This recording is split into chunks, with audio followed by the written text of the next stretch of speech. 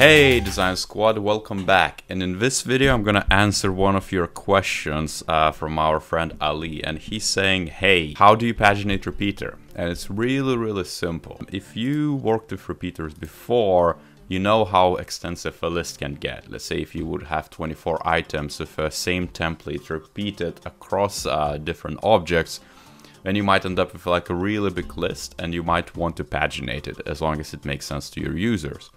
And so there are a couple of built-in functionalities in Axure. Before we jump into them, I would recommend for those who are new to repeaters, go back a step and just in this playlist check the previous videos, because I covered the repeaters extensively, you know, from like very beginner type of things to more advanced type of features and how to achieve those. And so you can always find how to do different things. And so as you can see, if I preview what I have so far in this repeater, you might recognize from my previous video, I have some type of different objects here. And imagine that I'm gonna just add random objects to our rows. So I have a few down below, and as you can see, it just reuses my template and automatically end up with an endless list of different things.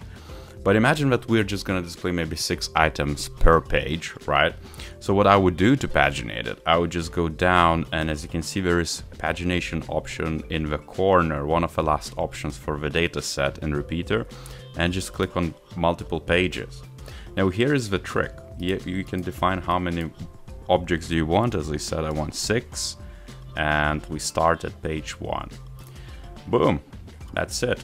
Now you would expect that it's all done, but you need to then go ahead and create a pagination component, which is the trickiest bit here. Everything else is automated for you. I'm gonna have to go ahead and just create maybe a couple of arrows and maybe indicators for pages as well if you want to go that crazy.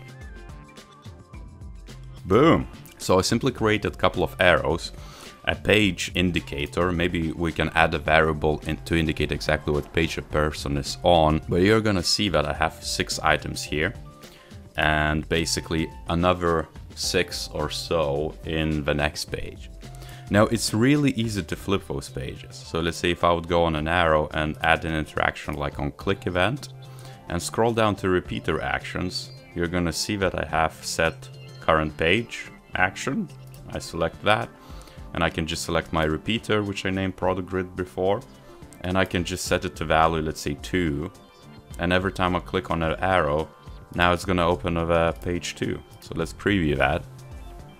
You're gonna see how simple that is. Let me just zoom out so you see it at the full extent. As you can see, it's my, let's say, product page.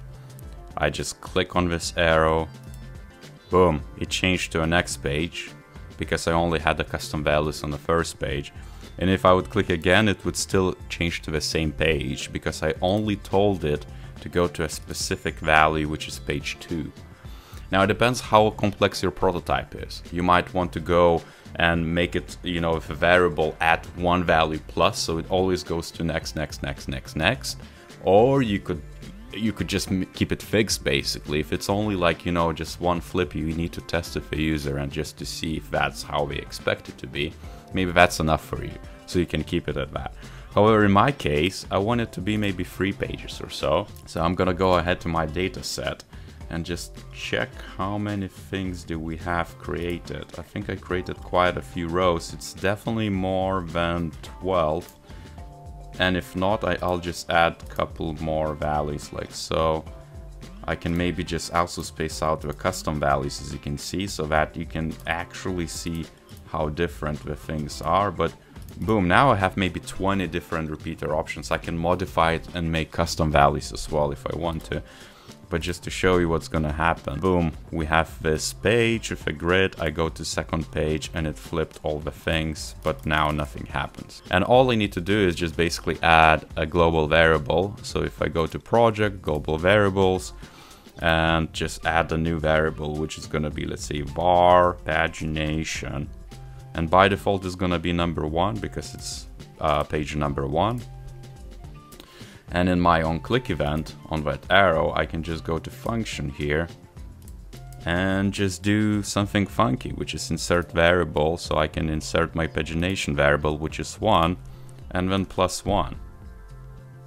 Boom, that's about it. So, you know, we have it equal to 1, and now every time we click, it's gonna add 1 to it, and then it's gonna be 2. What we can do is also update the value of this variable. So every time we click on it, we can update it with exactly the same statement. So what I'm gonna do is add action to our click event, and just select set variable value, pagination, and here is where you can do that. So I can literally copy the same exact thing I did before, which is pagination +1. Boom.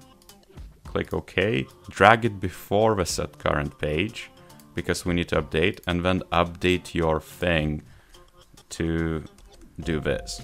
So we're gonna update the value of a variable and then set the current page to the new value of our variable, if that makes sense. And if I preview, you're now gonna be able to flip through all the pages. As you can see, I went to the last one, and it just adds the page value, and it's easy as that.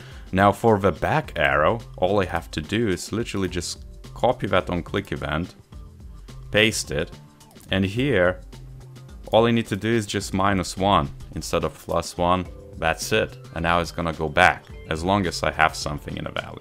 So let me show you how it works. So now theoretically by default it's not gonna go back because it's not there.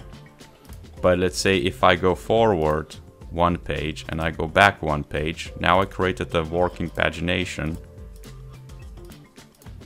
And as you can see, some of them flip because not all of them are updated, but you can get the drill, right? So now I'm able to paginate back and forth between the pages. Now the next thing what you could do is to actually show the pagination value in this specific thing, which I have a text field, and I'm gonna give it a name, let's say current page or something like that. So this is our text field. And every time I click these things, I just want to update it. By default, it's probably going to be 1. And here I can just add a new action, set text, select the current page, this text field I just defined. And then instead of text, we set it value to a variable and pagination. Click OK. And that should do the trick. Boom. And now, as you can see, we have page 1. If I go next, it's page 2, next, page 3. Next, page 4, and then if I go back, it doesn't update, and that's because I didn't put the actual text field, set the text, also to the back arrow, so I can just paste it in, and now it's gonna work perfectly fine. 1, 2, 3, 3, 4, 1. Boom. Simple pagination in a matter of minutes.